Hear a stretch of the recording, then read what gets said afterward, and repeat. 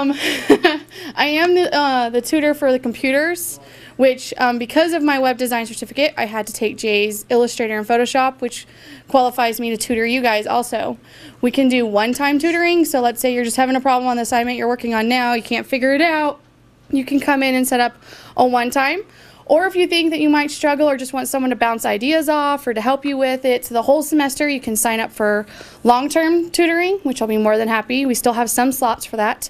And next week I'll be announcing an open lab, which will be a time where if you have time and you just have one simple question or 5 simple questions, you can just come in and you don't have to sign anything. Just come in and I can help you. And I'll be giving Jay those times next week for the open lab.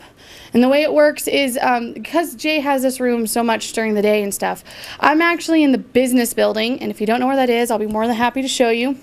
It's back that way. I'm on the 2nd floor, and I have access to study rooms that have the Adobe suites on them. So we actually have a study room that we can go in there, and we don't have to worry about lab times or fitting in here and there. And I do work Monday, Wednesdays, and Fridays.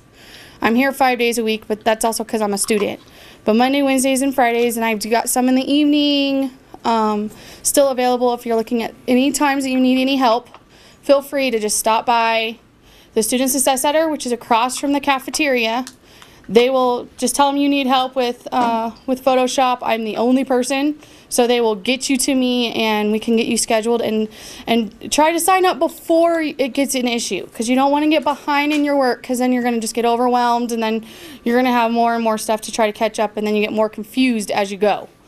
So it's best if you're struggling now, come see me, let's get you on course, and then go on. And if you need help the whole semester, I'm more than happy to help you all semester long. That's why I'm here. I did pass out 3 little flyers. One is for the online tutoring. There's not much there for mass media or for that, but there is for some of your other courses, English, math, stuff like that, which is available to all students.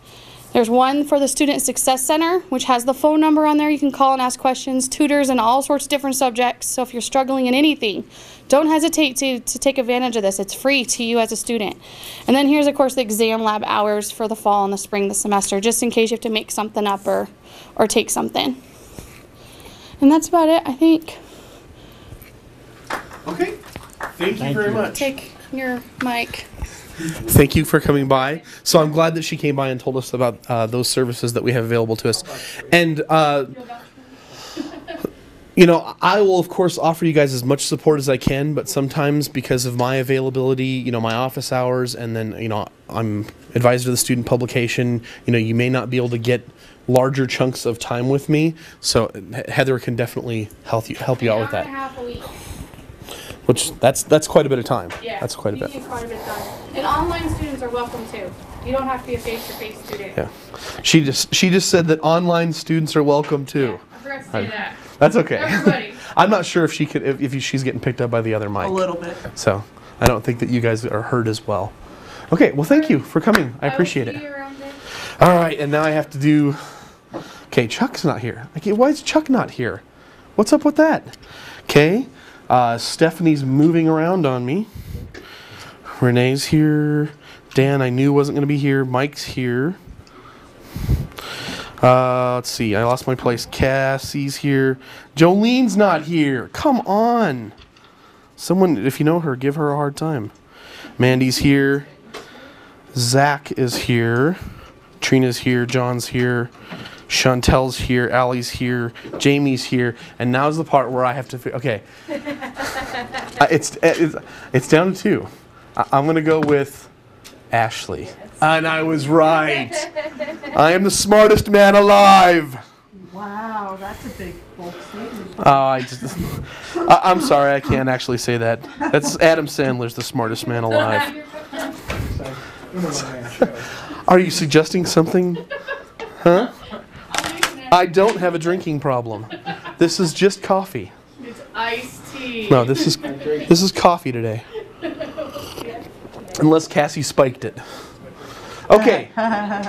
So you should have already today turned in the benchmarks and the Zenith Design logo and the cooking.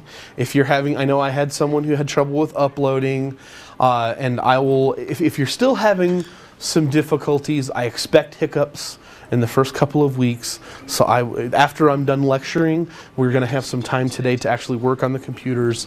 And so I'd be glad to help you guys with that then. So, and just a kind of a point of order, I don't mind you guys coming before class and asking for help, but if I say, you know, I will help you with that after I'm done with lecture, please don't think me rude. Before class, I usually have a couple things I'm trying to work out, and it's easier for me to work those things out once I'm through lecture instead of, you know, maybe starting class late. Let's see here. We're going to talk about some more imaging basics today. Basically, what are the different types of graphics that we have, and what exactly Photoshop is in relation to those different types of graphics, how graphics are created. We're also going to talk a little bit more about some other basics of digital photography. Particularly, we're going to talk about some of the foundations of color. And then we're going to get into talking about layers and going through some of the different functionality that you're going to see with layers in Photoshop. And then the last thing we'll do is we'll talk about the shooting assignment for next week, which is, of course, on depth of field. If you're online, it's actually due tomorrow. Sorry, because I'm sure the online people are hearing this and going, "What? They have until next week? That's terrible." Yeah, if you're in the classroom section, you get more time. And I'll actually do a demo. I brought a camera, and I'm going to show you guys because I know some of it you guys may not actually have cameras with some of the functionality. So I want to talk to you about what you can do, and then show you, if you did have a camera that had some higher range of aperture, what is available to you, so that you get a little, so at least you understand what that is. So, imaging basics. We have two types of graphics. All computer graphics.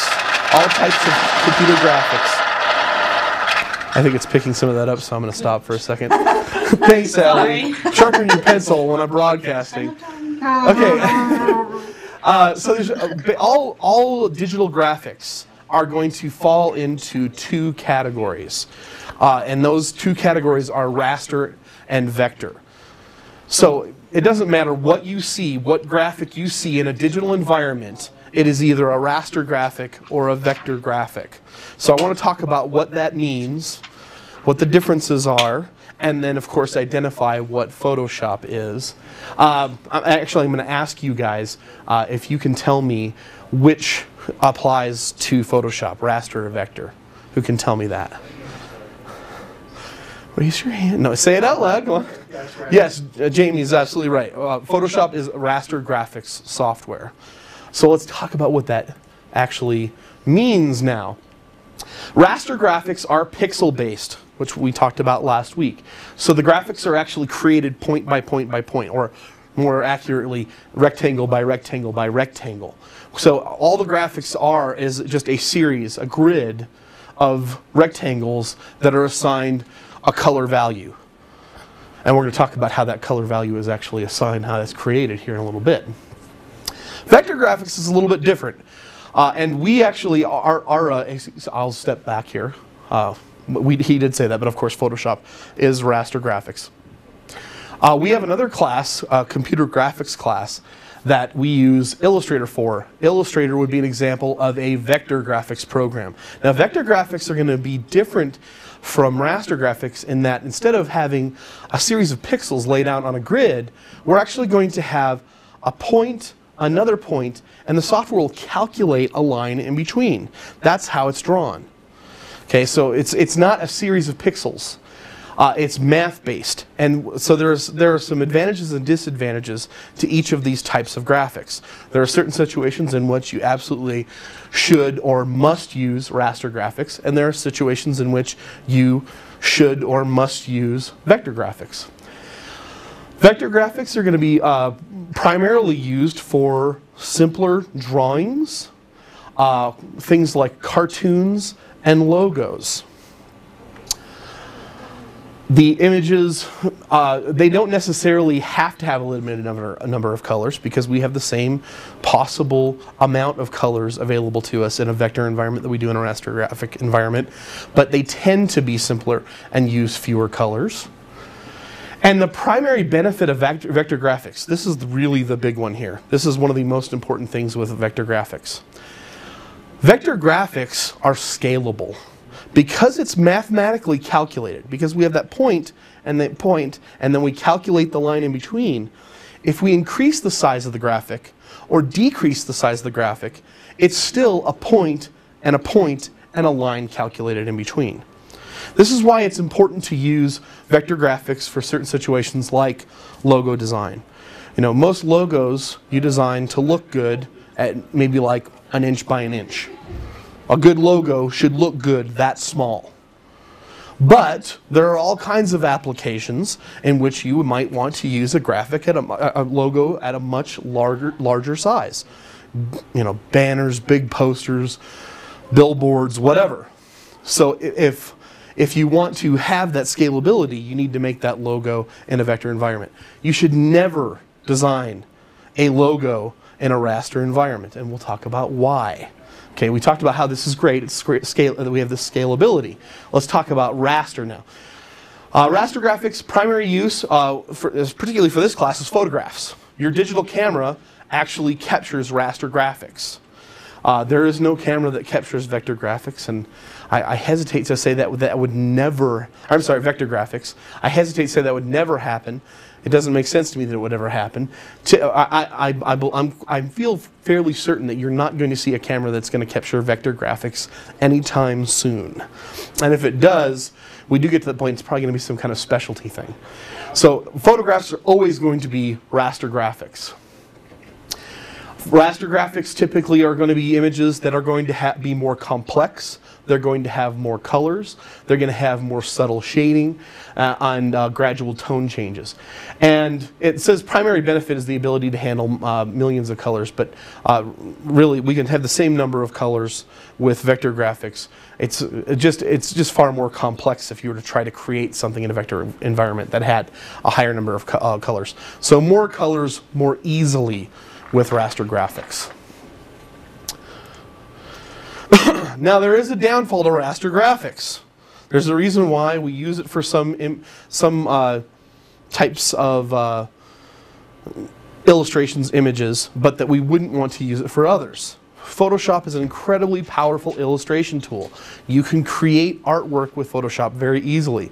I just actually said a couple of minutes ago, however, that you should never design a logo in a Photoshop environment, a raster graphics environment. And that is because it is not scalable. You do not have the scalability. It is true that you will find through your use of Photoshop that there are some pieces of vector functionality, but largely Photoshop, digital photography, is going to be raster graphics, and it is not going to scale well. So what does that mean? It's not going to scale well. Raster graphics, of course, like we talked about, they're pixel-based.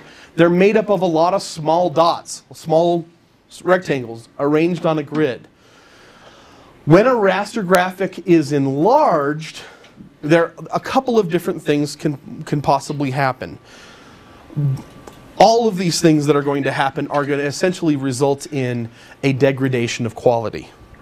Now, one of the most simple things that we'll see happen is when we increase the size of the raster image, the pixels are enlarged, and you actually will get to the point where you can actually see the pixels. And I'm sure you've had experiences where you had a graphic, you tried to make it larger, and then you can actually begin to see it. We call it got the jaggies. Or you actually began to see the little rectangles that at one point in time were little and now are much larger. So there are certain types of graphics you always want to design in a vector environment. And Jolene, unbelievable. Sorry. I was almost and then I had to take somebody to say stuff. Okay. Well, you'll have to catch up with the notes, and then I'm recording as well, so you'll be able to. That's okay. I don't expect that my broadcast. No, you're allowed to talk. I don't expect that it's perfect anyway. I'm sure that people watching this are going to be like, "My God, I can't hear anything. Why doesn't he say? Why doesn't he repeat their questions?" I'm sure I'm making all kinds of mistakes. All right, vector graphics. Like I said, it's drawn mathematically. We have points and lines defined, curves or straight lines called vectors that are calculated in between. every time we change the size of a vector graphic, it's just simply recalculated. The computer recalculates it at that new size. And so every time we increase the size of it, we are going to have a nice, crisp, clear graphic. So we literally can just continually enlarge that graphic. I could take a logo that is designed in a vector environment and enlarge it to be printed on the moon, which somebody probably has thought of that already. Which is really sad. I wonder if I could get the moon and put a logo. Let's put the McDonald's logo on the moon. Or Walmart. There was actually an article that I had read where they wanted to take satellites that are no longer in use and have turned satellites into projectors to project advertisement on the moon. Nice. Oh my word. Wow. Because that's what I want to see. Oh yeah. Yeah, because I want. Yeah, I Well, want. no, the theory was that if they projected it just right, that you would be able to see the advertisement. Are you kidding me? What? I would be furious You if able they to messed up see my it from the moon? From Yeah. Earth. damn I could just see that, the full harvest moon comes up, it's low in the sky, the And a moon appears to be billboard. so large, it's beautiful, it's orange, and then there's a logo on it. I would be ticked off. Yeah. Yeah. Hopefully this never happens. This is like, you would say that these are the things that sci-fi novels are made of, but I could see that far away. Potentially. I mean, think about it. When the moon is lowest in the sky, it appears largest. So, Right. yeah.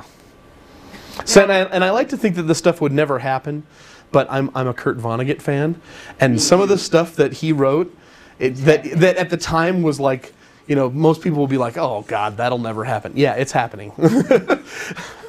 Anyway, okay, so raster vector summary. They both have their place.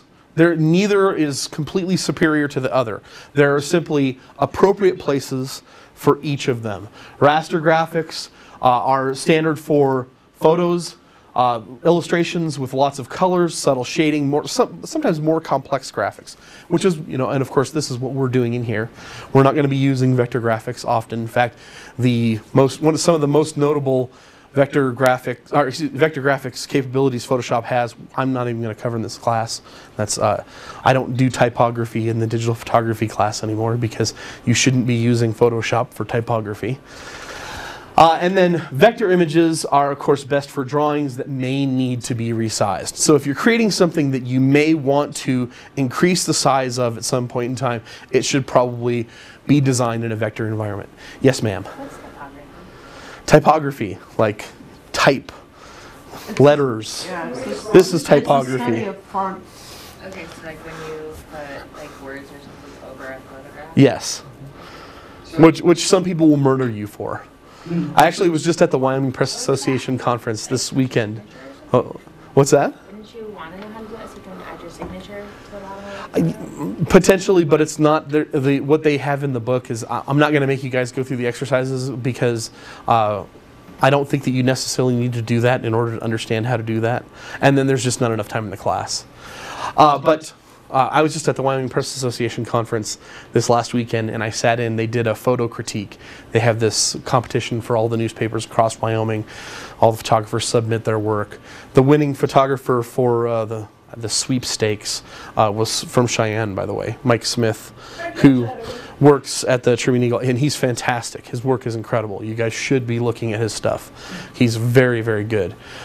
But they were going through all the photographs that had been entered, and they were talking about why they chose the photograph for, this or that or the other. And they came up with this one photograph that they really liked the photograph, but there was a headline on the photograph, and then they had kind of put a box with a cut line over the lower right-hand portion, and the judges were very, very unhappy about this. There are some photographers that they will tell you never, never, never, never, never mortise text on a photograph. I don't know that I agree with that. In fact, I mortise text all the time, but there are some photographers that in fact, I say a lot of things in here that would get me, shot by some photographers. So, and not with a camera. What's that? We're telling. Yeah, go right ahead. I have a question. Actually, you said typography is best as, did you say, In a vector environment. Yeah, I don't teach typography in this class for a couple of reasons. There are some type features in Photoshop that are great, but it's not something that we have a lot of. We don't have a lot of time in this class. This class just goes too fast for me to really give typography any, serve any purpose with talking about typography in this class. And I believe for most applications, when you are working with typography, Photoshop is not the appropriate environment. Like, I know photographers, they'll design business cards and brochures in Photoshop, and it drives me crazy. It's insanity to me. InDesign or Illustrator would be what I would advocate. If you're doing something that's type heavy, you should be editing your photos in Photoshop, but designing in InDesign or Illustrator, depending on what you're doing. All right? Oh, Jamie's giving me the, yeah, well, I'm going to design Photoshop anyway. Take that, O'Brien. All right. Pixels per PPI, pixels per inch. I'm sure you've heard this term. And we've talked a couple of times about how raster images are made up of little squares. But I wanted to talk about really how large these squares are, because this is kind of an interesting discussion for most folks. They typically don't understand what this is. Essentially, what this comes down to is that a pixel is as large as we tell the computer or the image to make the pixel.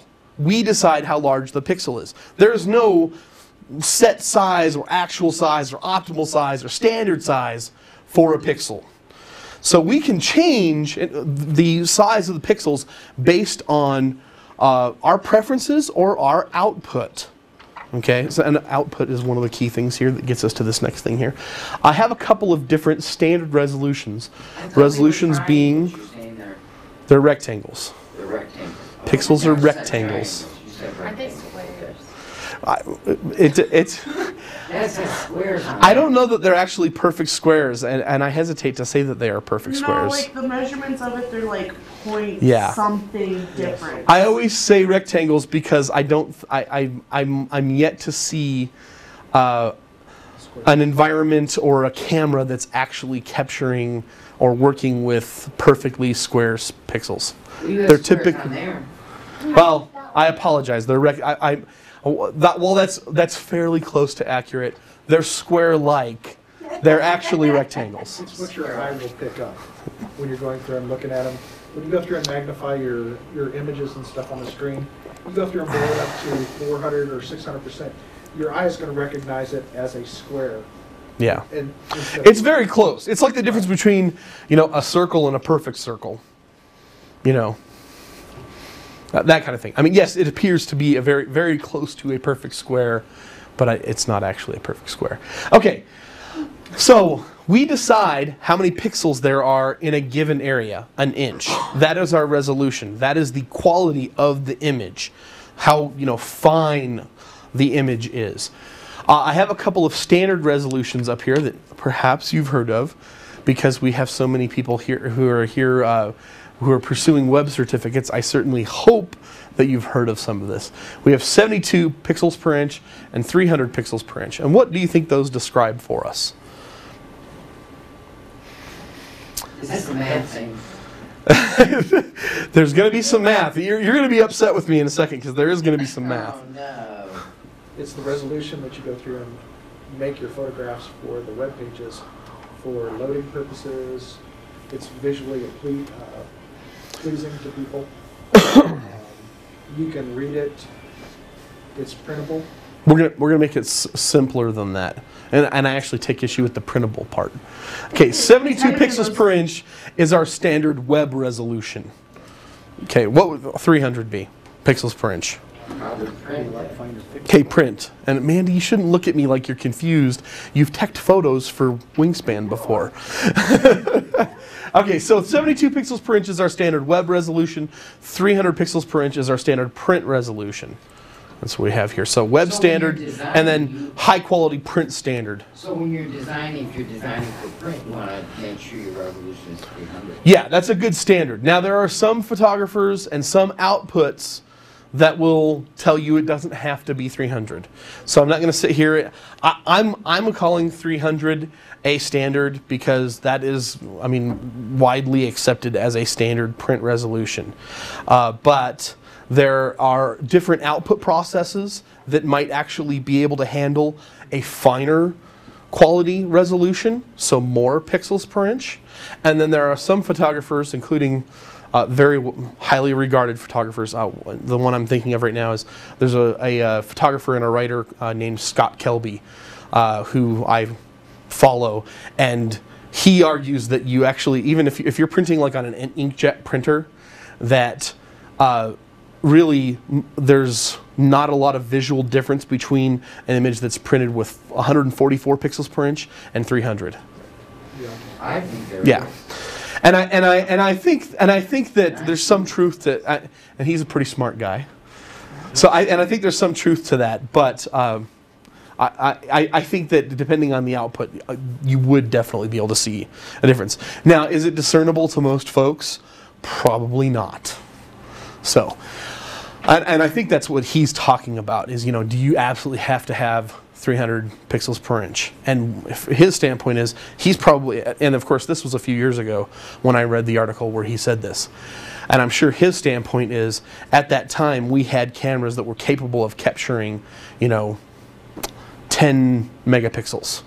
And so you have professional photographers that are running around with cameras that have 10 megapixels, and they want to produce, you know, prints that are 30 by 40. Something huge. And so I'm sure this discussion centered around, what can I get away with? Can I print really, really big prints and the quality will be acceptable? So I can certainly see that. And there's probably still people who are pushing that. But obviously the cameras that we have now, I mean, most, well, and I don't know that most people actually need this. It's overkill for so many people. But I mean, most people are running around with a camera that's shooting 18, 20 megapixels. So, yeah. So, my first digital camera, well, actually, yeah, I'll talk about my first. I still have this in my office. My first digital camera was a 1 megapixel Hewlett-Packard, and it was like a little brick. And it still functions. It still works. I still have it. And it was hilarious because it came with a compact flash card, which was a big deal back when I got this. I got this in 2000. People didn't have digital cameras in 2000. And this was a big deal that I had this thing. It was a 1 megapixel, the compact flash card. Are you ready for this?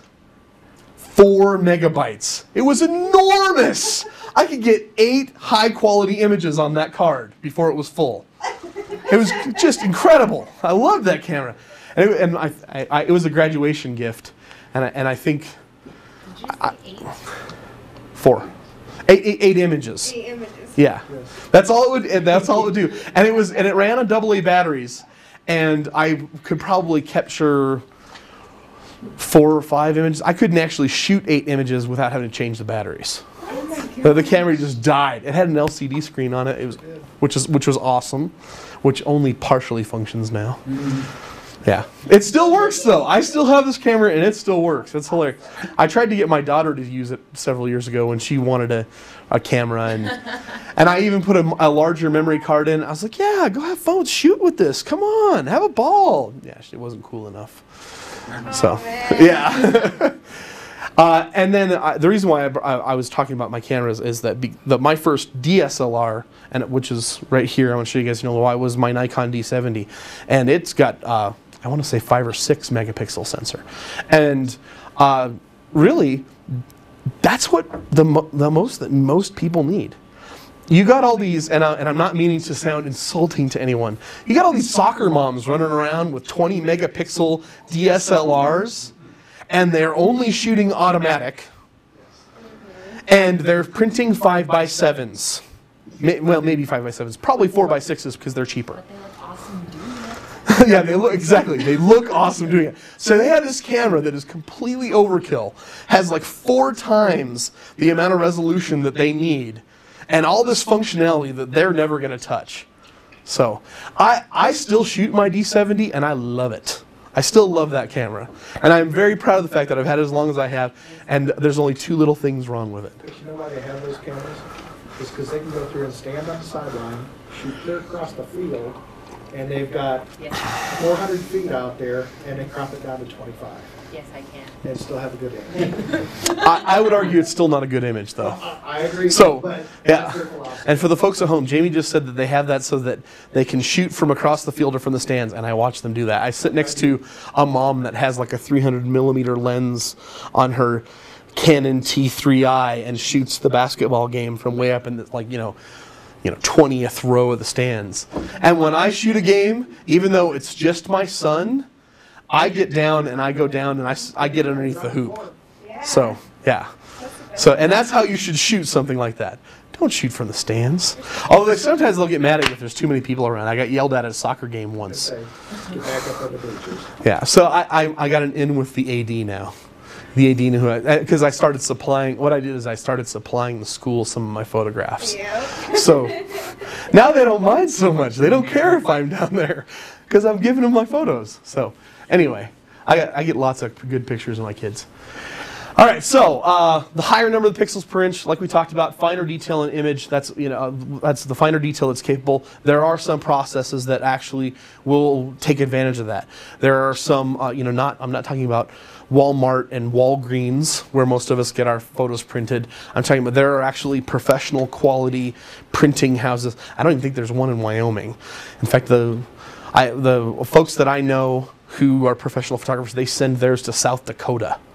Yeah. So, Denver's got a good one. yeah, I would imagine. I've not yet met anyone who's doing business with them. So, but apparently there's a really good one in South Dakota somewhere.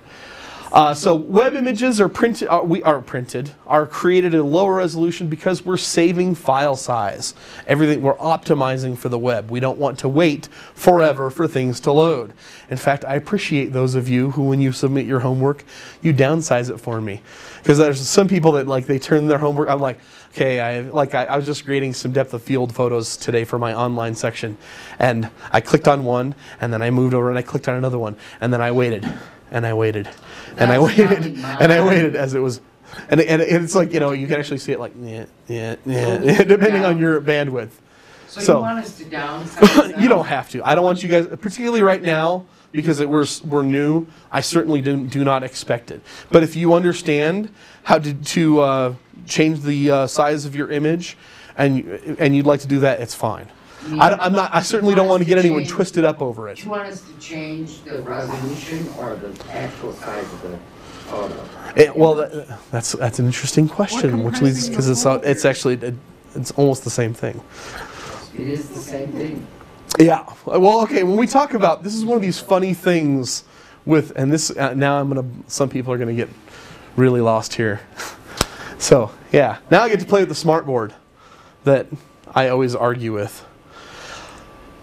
One of the funny things about pixels per inch and the quality of the image is that, if folks don't understand what they're doing when they're changing things like pixels per inch, there's a bit of a math thing that's going on here. Oh, yes, I know. There she goes. She's really unhappy with me now because I said the word math. Math, math, math, math. There's going to be more math in a second. Let's talk about this real quickly here. And this is not something you need to, I'm not going to quiz you on this. It's something good for you to know and understand, but I don't want you guys to get all, like I said, twisted up over it. Let me see if I can, I'm going to orient to the smartboard. Oh, no. Oh, wait, I think I know how to fix this. Oh, look at how good I am with the smartboard. Did you see that? Tell your friends. I hate I don't hate the smartboard, but I'm constantly fighting with the smartboard. Well, okay, that's what I should say. I'm constantly fighting. He says, you should never say hate. Okay, Mom. Say dislike intensely. Okay, Mom. You're never supposed to say never. I do have a 16-year-old at home, all right? I do have to keep that kind of stuff in mind, Joe. There are things I hate, like beef liver. I love liver. Liver and onions is delicious. Maybe good for you, I hate it. Okay. I don't know. One of the strange things about digital imaging that can be a little bit difficult for folks who are new to it to get their head around is the idea that like an image that is this size physically, that is 300 pixels per inch, and an image that is this size physically at 72 pixels per inch, those two may have the exact same number of pixels in them. Okay? The pixels... Why would they do 300 per inch? That has to do... Yeah. There you, hey, right, she got it. I hope everyone gets it. Okay, because you have to think about, okay, so we'll say this... Now I have 4 inches here, and of course this is not going to work out mathematically for me here. Maybe if I cheat it here. Okay, so... I think I gotta... I'm probably doing this wrong mathematically, but you'll just have to imagine with me because I don't think I can do it perfectly mathematically. There are 72 pixels in that inch. There are 300 pixels in that inch. Does that make sense? Yes, it does. Okay, and now of course this is not perfect mathematically. Okay, so if I take this image that is 300 pixels per inch and I change the resolution of it to 72 pixels per inch, it increases in size physically, but it has the exact same number of pixels that it had before. And the same thing vice versa. And this does become important because, you know, like my Canon 7D and my Nikon D70, they shoot 300 pixels per inch when I shoot JPEG. So my images, when I download them, they are 300 pixels per inch. Some of you may have cameras that when you shoot, it's actually shooting 72 pixels per inch. Now, what that means is that you're going to have an image that when it downloads, it has the same amount of information potentially, but it's going to appear much larger in physical size than an image that is shot at 300 pixels per inch. Because, we'll say, let's talk about sensor size and the actual, and I'm just going to create a new page here. Oh wait, that's the wrong button. There we go. You know, we talk about our sensors based on megapixels. But there was a time that serious photographers, in fact, there was a time that serious photographers frowned on the term megapixels.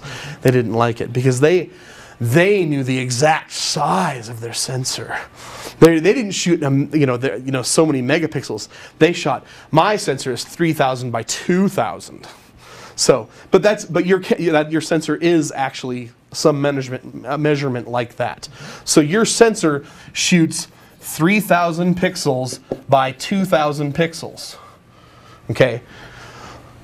If you have a 300 pixel per inch capture size, then it's going to be, this will be 10 inches. But if it's 72 pixels per inch, and I'm not going to try and do this here, it's going to be somewhere around like 40 inches. It's roughly 4 times the physical size, even though it's the exact same number of pixels. We're just changing our definition of the quality of the image. So then it doesn't matter about changing the size, you need to change. Yeah, the reason why we started talking about this, of course, as I was talking about, I appreciate students who change the size of their images. I don't necessarily need to have something that's like 4,500 pixels wide. So if you go in there and you change it to like 2,000, that's going to be plenty for me to evaluate your images. And some people do have cameras. Resolution? Not the resolution. The actual, like if you go into, and I'll show you, I'll show you in just a second here. Show us how to do that. Yeah, why don't I just actually open it up? That would be great. Yes, ma'am. I have 2 questions. Is there a way to mass change the image size?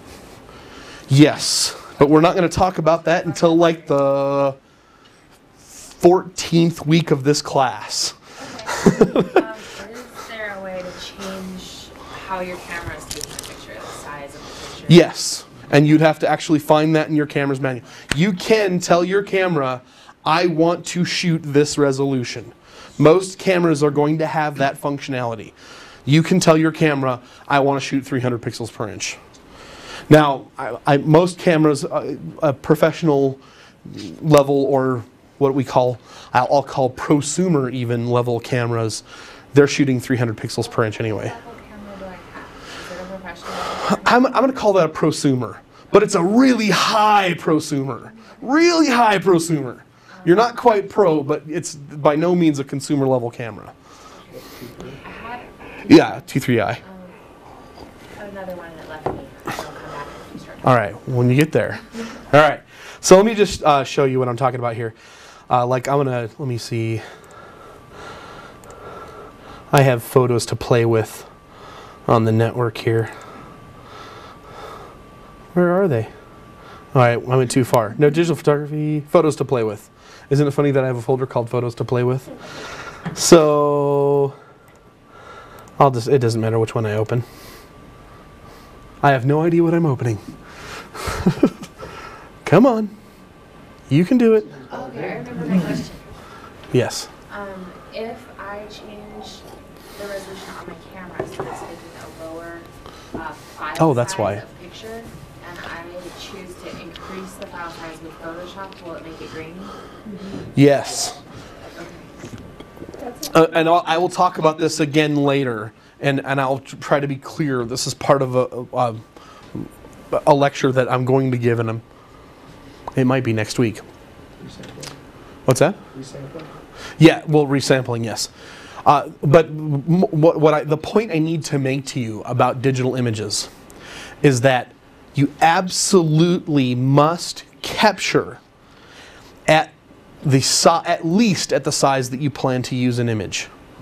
And we're going to be scanning images as well for like restorations, and this is something that's going to be really important for that.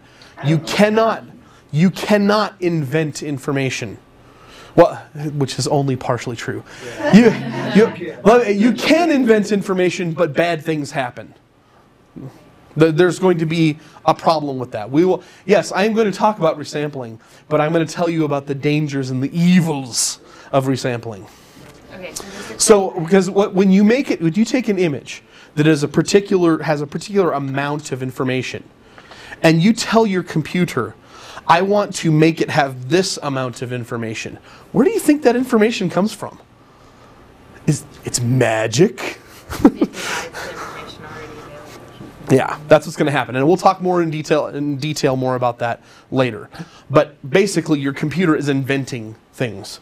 It's like, I think this is what it should be, but I'm not really sure, and there are some problems with that. Okay, you're asking your computer to guess, to just make stuff up. Okay, but we will talk about that in more detail. So you said digital images must shoot. You must capture, and I say capture because this is more about scanning in most cases than shooting. Although, if any of you, well, in some cases, like I said, there's the soccer moms that have the 20 megapixel cameras that probably don't need, I suppose you could actually tell your camera, I really only want you to shoot at 7 or 8 megapixels. Okay, but I want you to finish the sentence. Yeah, you can, well, most cameras will adjust. Most cameras will give you the ability to tell it, I want this to be, and it may not tell you the actual size. It'll say fine, super fine. I love it when they call things super fine. So I wanted you to finish the sentence. Digital images must capture at the size that you plan, at least at the size that you plan on using the image. So if you're going to output, an output meaning print or put on the web at, I want it to be an 8x10, you better make sure that you have 8x10 at an acceptable resolution for whatever your output is. So if I want an 8x10 photograph and I'm going to print it, I want 8x10 and I want 300 pixels per inch, and I need to have at least that amount of information. So that means if you're going for, like you said, an 8x10, or you want 11x14. Yeah, exactly. So that's the problem, because the people, what they'll do is they'll scan or they'll take a photograph and it's 5x7, for instance, at 300 pixels per inch, and then they'll decide, I want this to be 8x10. You can make it 8 by 10. You can tell your computer, I want this to be 8 by 10, but bad things are going to happen. Dogs and cats living together, mass hysteria. And what line is that movie from? Who can tell me what line that movie's from? It is from Ghostbusters. Thank you, Casey. This stuff just sticks in my head. So you can't fix that from 5 by 7 to 8 by 10 because there's just not enough information. You can increase the size of that, but you have to accept, if I do this, there is going to be degradation of quality. There's just not enough information. Yeah, Okay. because you're asking your computer to either just make the pixels bigger, which means you're making big boxes out of little boxes, or you're asking your computer to guess. Okay, so Yes. right now I think my See, and this is why I can't get through a lecture, you guys. That's okay. I don't mind.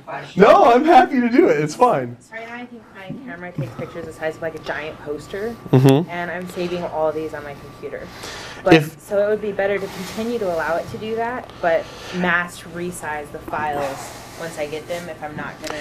If you know that you absolutely never will use that information, that you will never print at a size that requires you to have that information, you could actually tell your camera to shoot at a lower quality. I would not do that because you can never, I don't know that you can actually say that. I capture obviously at the highest quality that my camera will allow because, you know, even though I don't think I'm going to make poster size prints, I might decide to do that. Right. I think with some of the action shots I do, I might want to, but the snapshots of my son, like, I don't think that needs to be a poster, like, pretty much ever. Maybe Now not. it needs to go on Yeah. Facebook, actually. Yeah. So, Facebook does some magic things for you, though. yeah. And I will tell you guys that this will be something I'll reiterate later, but you can't use a photograph that you've downloaded for Facebook for an assignment for this class. Because Facebook, in its efforts to do really nice things for you, when you upload photographs to Facebook, we talked about optimizing for web so everything moves fast. When you upload your photographs to Facebook, Facebook's really nice. They resize your photographs for you. Yes. Yes. So when you upload that really enormous 20 megapixel image that you have, and then you think, oh, well, I got that on Facebook. I can delete that from my computer. And then you download it from Facebook. It's not 20 megapixels anymore. Oh, yeah, now it's just Facebook. Yeah. But I'll have students, though, like, for the retouching project, I'll say, you know, you have to choose a photograph. And then they'll say, oh, can you come look at these photographs over here? And they'll have their Facebook up. And I'll say, no. Their file sizes are too big. It takes like 10 hours. It's ridiculous. Yeah. And yet people manage to do it anyway. I don't get that. Like, I have like 500 photos I like put on Facebook right now, and it's not working out. You're gonna show us how to- Yeah. If you go into image, whoops, Okay. image size. You see how this image, and this is actually just to give you an idea. So the- Image size. Okay. This is this camera. This was shot on my 7D, or sorry, D70, and it has 3,000 by 2,000 essentially. So imagine how big your images are that are, you know, 20 megapixels. I don't even know what my 7D is, my Canon. It's huge. Yeah, It's big. They're over 20. That's big information. That's lots of information. And the reason why this is resolution 240 is because I actually I opened it in Camera Raw, which don't worry about what that means right now. So you're looking in the pixel dimensions. Yeah. Well, yeah. And so I would actually, like, if I was going to turn this in, I might just like type 2000. But then I would save another version because I don't want to save over my original and destroy that information. Say that. What? Yes. Because I may want that information for myself later on. But yeah, so wouldn't you open it up and paste it into a new Photoshop? I would just save as. Save as. Now I might actually save as first thing. If, in fact, when I'm working on images and I'm manipulating images, and I will talk a lot about non-destructive editing in this class. In fact, that's one of the big things with layers, non-destructive editing. You do not want to destroy your original information. You don't want to damage your original photographs. So if I'm working on a project, one of the things that I'll do, I'll open the photograph, and almost every single time I'm working on a photograph, the first thing I do, the absolute first thing I do is go to File, Save As, and create a new version of the document. So that if save as, that's your original, and then you can work on them. yeah, I'll have an original document that's this DSC0293, and then I'll actually add something to the name or change the file format to PSD or whatever, so that I have a working document. In fact, I can show you here. I actually have an example of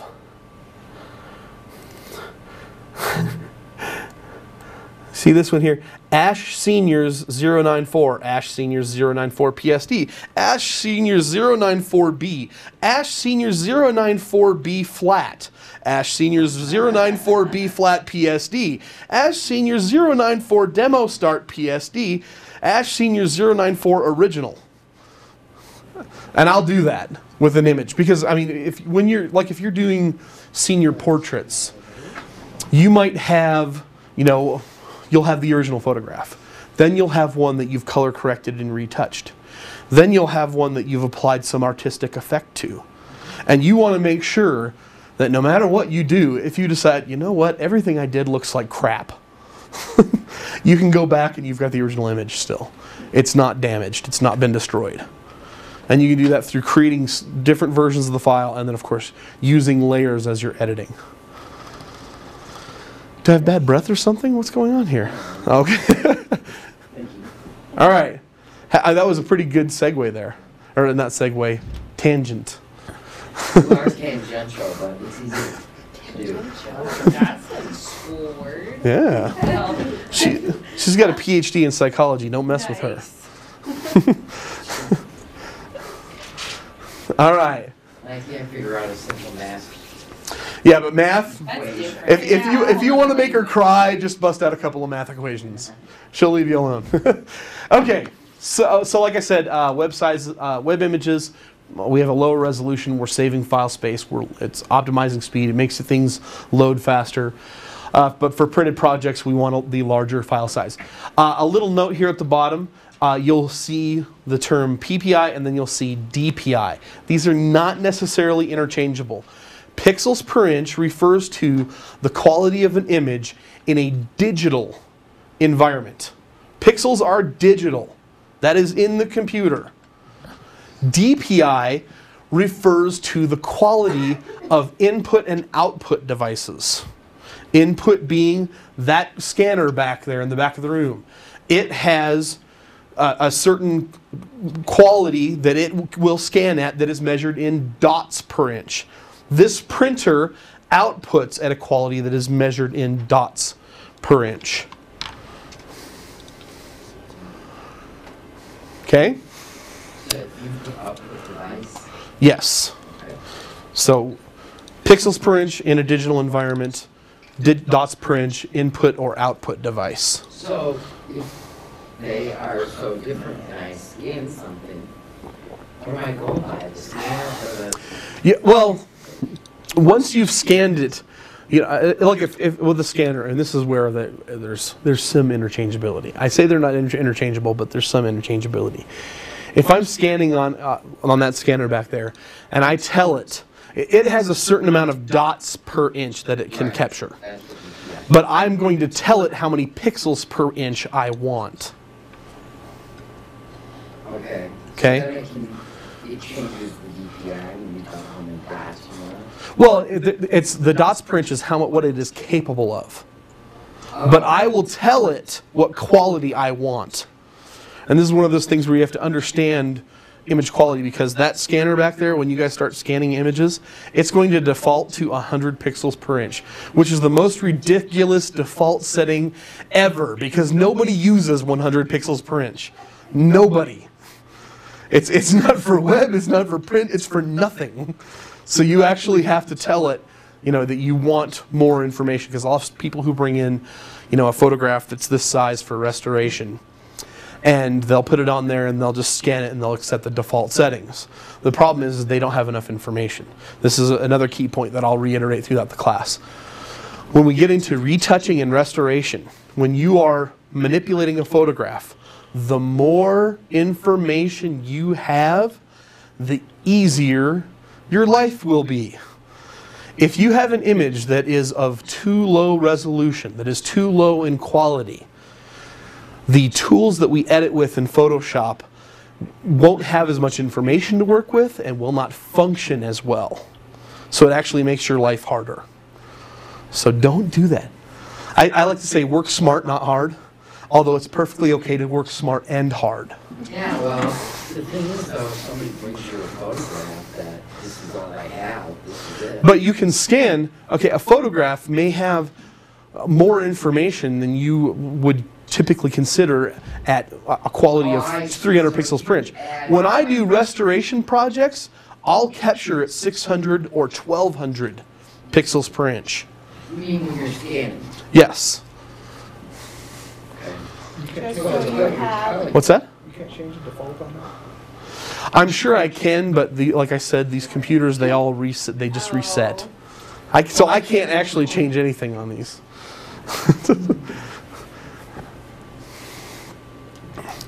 But it's good to. I suppose it's good in a way because we're talking about it, and it's something people need to be aware of. Because even if I change the default on that, am I then doing you guys a disservice because you're going to go someplace else and use somebody else's default settings, and they're just as screwed up. All right. So file size. So there's some different things that go into the file size. We just talked about the quality of the image. We also, the quality of the image, and then of course the size of the image. But then we also have this additional thing called bit depth. And we're going to talk about bit depth because it's going to help us to understand the foundations of the color of the image, which is going to come into play later in the semester when we talk about color correction. So there's going to be math here. Jolene, it's going to be okay. All right? We're going to be all right. Where is Daniel? Daniel was not feeling well today. Okay, so bit depth. Bit depth is literally going to come down to ones and zeros. If we have a single bit, this is binary code. So this is like, really basic computer stuff here. A bit can be one of two things, a 1 or a 0. Which, and this is actually kind of an important thing to talk about because every piece of software, every piece of equipment that we have, this is fundamentally how these things operate. Yes? I thought they were wrong. Yeah. All computers. It all comes down to binary code. When the programmers are actually programming, it's not like they're actually putting in ones and zeros. They're like 1, 1, 0, 1, 0, 0, 0. There are other programming languages that are based on that binary code. But it's also important to remember that we have this because this is how our cameras are going to capture. It's going to write ones and zeros that describe our photographs. And Photoshop, while incredibly powerful, is also stupid. The computer and the camera, it doesn't understand what you're doing. When you pick your camera up and point it at Jamie, the camera doesn't understand that's a portrait. When you point the camera at a mountain, the camera doesn't understand that that's a landscape. When you bring those images into Photoshop, Photoshop doesn't understand that that's a portrait or a landscape. It just sees ones and zeros that describe amounts of light. That's what this is going to come down to. Now, I love to talk about bitmaps here because you guys know bitmaps as something completely different from what I learned bitmaps as. Back when I was new to this technology, a bitmap really was a bitmap because a bitmap only had they were black and white. There were only two possible values: a 1 or a 0, on or off, black or white. That was it. So a bitmap image was literally a series of pixels that were either white or black. And that was, early on with graphics, that's what we had. But we started adding bit depth. Okay? We started adding bits to this so that we'd have more than black and white. So to get more color. Grayscale images have a bit depth of 8. We now have 8 bits. They each have a possibility of being 1 or 0, and this is math now. If we combine all that, 2 to the 8th, there's 2 possibilities, 2 times 2 times 2 times 2 times 2 times 2 times 2 times 2, we now have 256 possible values of gray. I'm so glad you get that, Jolene. So grayscale images, that's how grayscale images are going to be created. Most of us are going to be working with what we call 8-bit RGBs. And it's important to understand why it's called an 8-bit RGB, because I just said that a grayscale image is 8 bits. We call them 8-bit RGBs, even though there's actually 24 bits, because our RGB images, our digital images, are actually 3 grayscale images that are then composited together. Each of those grayscale images are assigned a color of light, red, green, or blue, and that's how we create our digital photographs, our color images. Well, when you say assigned together, you just mean like each... Your camera actually reads different colors of light when it creates images. It reads red light, green light, blue light. So you're actually getting 3 what will appear to be grayscale images. Like if I bring... If it's combined together like yellow and yes. blue and green, right? Yes. Like this image here, if I go to my channels, which you guys haven't been asked to do yet, and I look at my channels, and I'm going to blow them up after I fight with the smartboard. I can make my thumbnails really big. You can see that I have the RGB image, which is completely, full color. We have all the information. That's what we see. But then we also have the red channel, which is essentially a grayscale. The green channel, which is a grayscale. And the blue channel, which is grayscale as well. But what we see is the composite of all of this light together. Why do you keep calling them grayscale? Because I actually can create grayscale images this way. I can actually, in fact, some photographers, they'll actually say, I want a black and white version of this photograph, and instead of actually going in, I want to go to Photoshop, and I'm going to go to Image, Color Mode, Grayscale, or I'm going to apply a black and white filter to it. They'll actually look at all the different channels and see which one has better contrast and values. So, is it better to shoot in grayscale if you want black and white, or is it better to fix it on in Photoshop? I'm gonna claim ignorance here. I don't know enough about shooting specifically to shoot black and white in a digital environment to say that you should shoot grayscale. I'm gonna guess. But you're going from bit rate on that as well. Because when you're going from 256 or the 16.7 million colors, you're getting a complete spectrum of colors and light. When you go to black and white, then it's only 1 bit for resolution, black and white. Well, I think she's talking about, can you change in your digital camera to tell it to shoot? Yeah, and you can, and I'm not entirely sure if that's advantageous, is what I was going to say. Yeah, because I'm going to guess that you're probably going to be fairly happy with your ability to create black and white grayscale images in a digital environment like Photoshop, a raster editing environment. And then you can have both. You can have the color. Yes, yeah. Although I've played with it just like everybody else. And I'll tell you what, man, when I turn my 7D to black and white, man, those images pop. They look fantastic. But I've not actually done anything practical with it. It's mostly just like, I'm just going to do this because it's fun right now. Do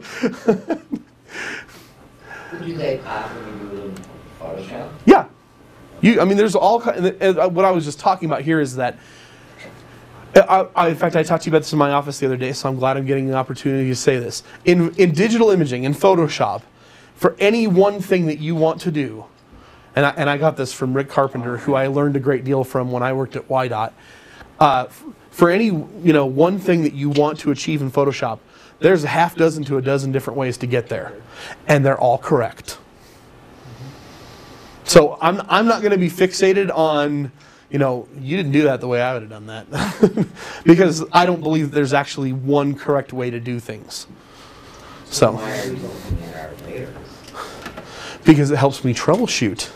And for some of the assignments, there is step-by-step we're trying to get through here. But thank you, Smarty Pants.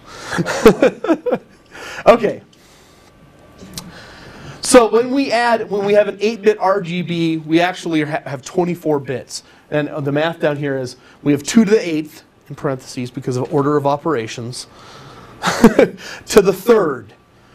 The result is, for most of our cameras, if we don't change the default settings, we are capturing a little bit more than 16.7 million colors.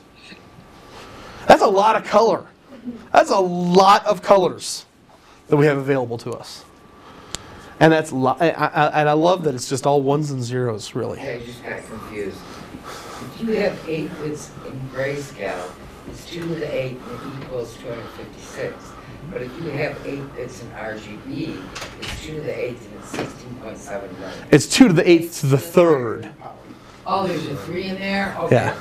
So now it's 256 times 256 times 256. I get it. I confused you when I said order of operations, didn't I? No. I just looked at the 2 to the 8th. 2 to the 8th, and I saw, I can't see the 3 from there. Well, then move closer. Come on. All right. Digitizing. I just like to point out that digitizing is just this fancy schmancy word that we've made up that means taking something from our real world and turning it into a digital document. So, and then of course we have our cameras are a way of digitizing. Our scanners, which we're going to look at, are a way of digitizing. If you have a digital voice recorder, that's a way of digitizing audio. So we're just taking something from our world and we're turning it into something digital that we can manipulate or store on a computer. File types. And then I think I'm going to give us a break after this. I'm getting pretty close. Yay! I wanted to talk a little bit about file types for a couple of reasons. We're only going to deal with a few different types of files in this class. You're typically going to be working with JPEGs. In this class, you're going to be using, of course, PSDs.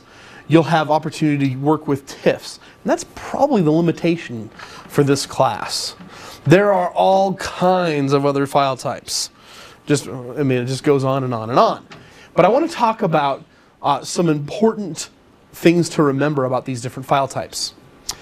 And one of the most important things we want to talk about is this thing called compression. Compression is a method by which we take image file sizes, or image files that have a particular size, and we make them smaller so that they are easier to transport and store. They take up less space. There are 2 types, essentially, of compression that we have, that we call them lossy and lossless. And I'm going to talk about, even though lossless is at the bottom, I'm going to talk about it first. There's a reason why. For lossless compression, what's going to happen is, we have this image, and it has it has 20 megapixels. And when the image is captured, we have some colors, even though there's 16.7 million possible colors, sometimes those colors are actually going to repeat. So in order to save some space... So then do you really have 16.7 million colors? Yes. I'm talking about the same color might appear more than once in an image. That's what I'm saying. Not that we have 16.7 million colors, but we don't really, because some of them are actually the same. It's not a conspiracy. No, if we have in an 8-bit RGB, we have possible more than 16.7 million colors, mathematically. Different colors. Different colors. Yes. No conspiracy. That's true. I am not messing with you. But when we record an image, let's say we record an image, it's got this nice blue sky in it. It's a fairly consistent blue sky. Is there a chance that even though we have so many different possible colors, that some of those pixels are actually the same color? Okay, this is where compression comes in. And in lossless compression, what the computer's going to do, or the camera's going to do, is it's going to say, instead of, I have, this pixel, this pixel, this pixel, this pixel, this pixel, and this pixel, they're all actually the same color. Instead of writing coordinates and all of the information for that color, and then the coordinates and all the information for that color, and the coordinates and all the information for the color, and the coordinates and all the information for the color, and doing that over and over again, it's just going to say, these are all the coordinates for this color of pixel. So it's only writing the color once. And it's saving a lot of data that way. TIFF is one of the file formats that compresses in this manner. PSD compresses in this manner as well. And what happens is, of course, when it decompresses on the other side, it just puts everything back. JPEG is a lossy compression file format. And the reason why we call it lossy is because it's more aggressive. It's going to do something that isn't so nice.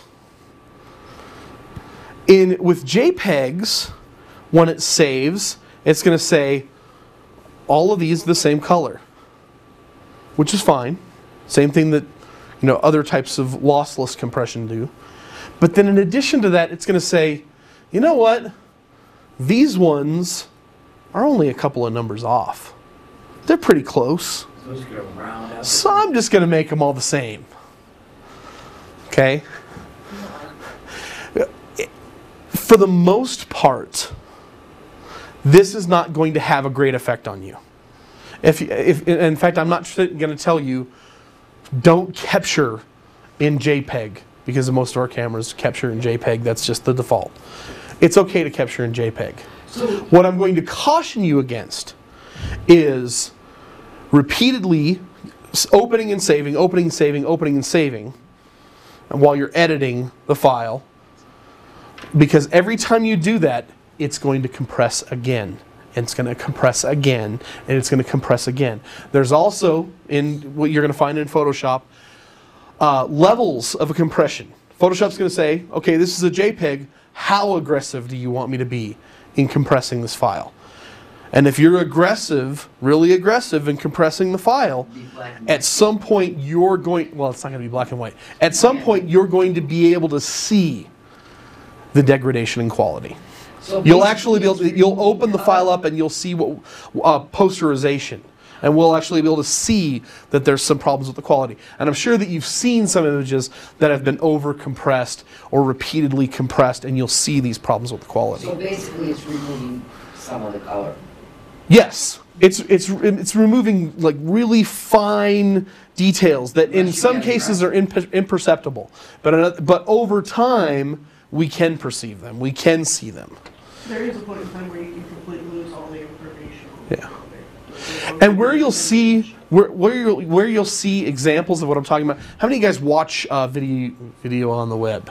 Everybody. Okay. Web video, it's compressed in the same manner.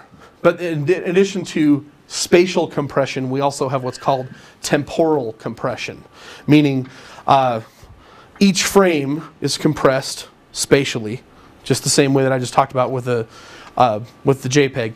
But then we also have, okay, this frame is blue sky and the dog's here, and this frame, the blue sky and the dog moved a little bit. Do we really need to write the blue sky over and over again?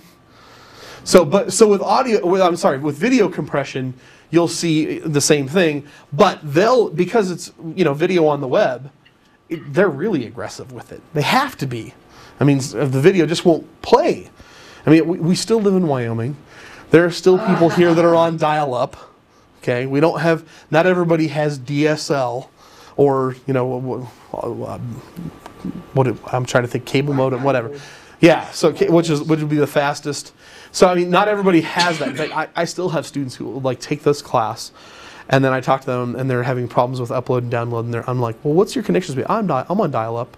Oh, wow. So, but yeah, so video can be compressed really aggressively, and when you see a video and there's like these blocks, it's almost like there's blocks all over the place in it. That's an example of what would happen if you're really aggressive with this type of compression. It's not decompressed on the other side. All right. What you said about the TIFF. What's that? I missed what you said about the TIFF one. Oh, TIFF is a lossless. Well, it has lossless. There's an LZW, I think. LZW. That's the compression format that I usually use with TIFFs.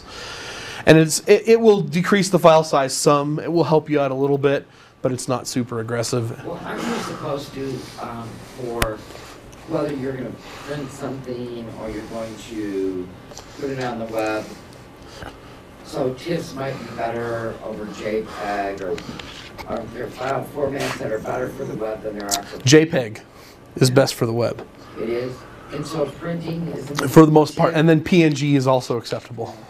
Okay, and for printing though, isn't it TIFF? Typically TIFF or PSD is what I keep for printing. I'll send things to press with a TIFF. Where you're going to run into trouble is that you can't, like I say, I'm going to edit this photo and I'm going to do this really great job, and then I'm going to send it to Walmart. Oh, they won't have that. They don't accept TIFFs. Yeah. So you're still going to have to actually change it to one of these other formats. And I'm not sitting here trying to tell you, I'm not telling you JPEG bad, never use JPEG. It's okay to use JPEGs. JPEGs are wonderful. I mean, they really, that compression is incredible. What it takes, what it'll allow you to, to do. And unless you're really careless and aggressive with it, for the most part, you're not going to see a horrible issue with the quality. What about if you're taking a photo? I know that I take stuff over to the office, whatever it's called, and you take a graphic that you made, and they like it in PDFs. Does that impact?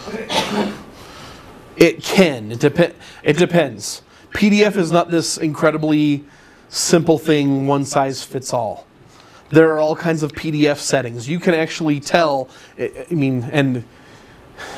like I have Acrobat Pro, and I can actually tell it this is how big I want my images to be. So it's not one size fits all. So I couldn't say. I don't know how you're actually creating your PDFs. All right, break time. I went way longer than I wanted to. And you can actually, what I'm going to be doing for the next portion, I don't need to broadcast, so you can stop. Bye-bye, online people.